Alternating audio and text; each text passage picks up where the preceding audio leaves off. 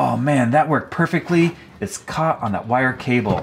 Check out this beauty. Today for Mousetrap Monday, we're gonna catch rats in the barn with a brand new, never before seen rat trap. It's a spring-loaded snare style trap invented by a genius. His name is Steve, and I've already featured several of his other trap inventions, including the tip and slip for catching mice. He also made a larger version for catching rats and a vacuum trap that catches a rodent and then sucks out all the air.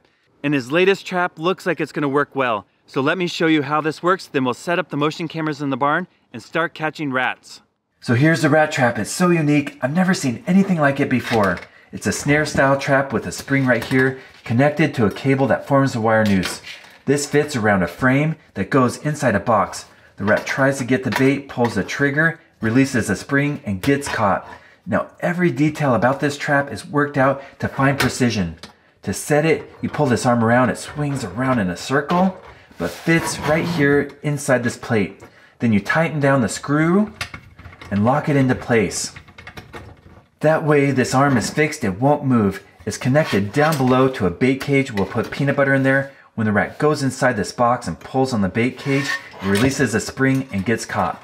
Now right now the spring is in the off position, but to set it, you take the cable. There's a little clip right here that connects to the trigger. But first you have to pull it around the back here. There's a wheel or pulley. You have to stretch that spring. You can see how that works. And we'll take this right here and connect it to that trigger arm. Now the spring is pulled, you can see that. Here's the cable connected to the noose, and that slides in the front here in a slot. You'll pull this down. To get the bait, the rat has to stick his body or head in there. You'll pull on it and release. But first, you have to untwist this set screw. Now that trigger arm is free. As soon as you touch the bait cage, it releases the spring and catches the rat. Here's another view. I'll use my fingers. It's powerful, but not too powerful where it's dangerous. The rat will stick his head in there, pull on it, and it's caught. It's a really great trap that will trick the rats. Now before I set up this trap in the barn with motion cameras and try to catch wild rats, I'm first going to test it out a few different ways. We'll use our pet rats, watch them go in there and set off the trigger, but don't worry, they'll be very safe. I won't place this cable noose in front, but I'm also going to test it out with my new toy. Here's a remote rat. This is a cat toy, but we're going to use it to test out traps. We'll place it in front and watch it roll inside. If it can get over this noose, hit the trigger and get caught, just like this. Oh man, that worked perfectly. It's caught on that wire cable. So let's get our pet rats and test out the trigger system with a live rat. Then we're gonna try to get those wild rats in the barn. Okay, now we're gonna test out this trap with my pet rat Judas, but he's not gonna get the snare. Instead, I put it on this toy rat. So go on in there and show us how the trigger works. Go in there, Judas. Whoa, that went flying. So it does work, it's very sensitive. Now, Judas didn't know what happened. It kind of surprised him, but if it was a wild rat, it would be caught.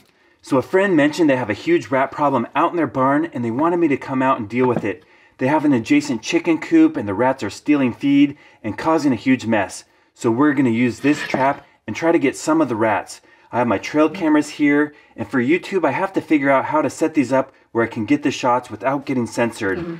Obviously using a noose isn't an option to show on YouTube, but I'm going to use a box here, and that way we can get a good idea to see just how this works. First I have to set it up. We'll pull the spring around, place in our snare. I have quite a bit of bait right on the trigger. I'll place our box in here. This may even help. The rats might feel safe as they go in the tunnel. Then I'll back off that set screw. And this is all ready. Now I'm going to set up the motion cameras. I usually use 2 of them. That way if one of them misses the action, I still have the other one. So now the 2 motion cameras are set up on tripods at different angles, pointing at the trap, and ready to start recording when the rats show up and try to get the bait. Let's see what happens.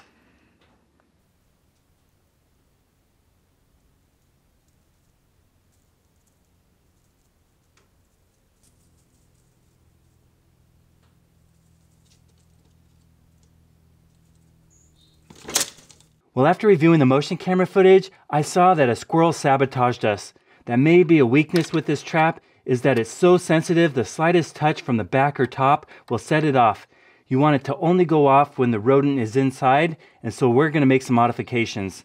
The best solution is to set up the trap inside a cardboard box with just an opening in front so the rodent will go in there and hit the trigger. That way they can't get to the back. Just make sure the box is wide enough when it swings out, it won't catch on the edge. But for filming, I made a different box. Here it's longer, I have a screen in the front. That way it'll keep all the rodents away and they can go inside and stick their head in there to get the bait. To set it, we'll put this around the pulley. Latch it in like before, place it in the snare, and then slowly release it. And you want to make sure, put your finger right there, that it doesn't swing out. Now this is way too narrow, and if I don't have a slot for this arm to go out, it's not going to set off because as you pull this, it needs to swing out much further before getting caught. But I have a solution. I'll set this again and show you that.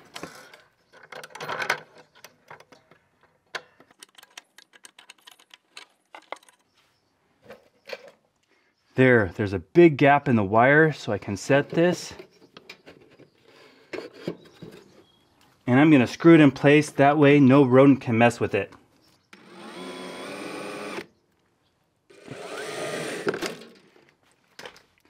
Well, the vibration set it off. I'll have to be more careful, but as you can see, the setting arm swung out. I'm going to reset this and place it in the barn with motion cameras and see if a rat will go in there, pull the trigger, and get caught.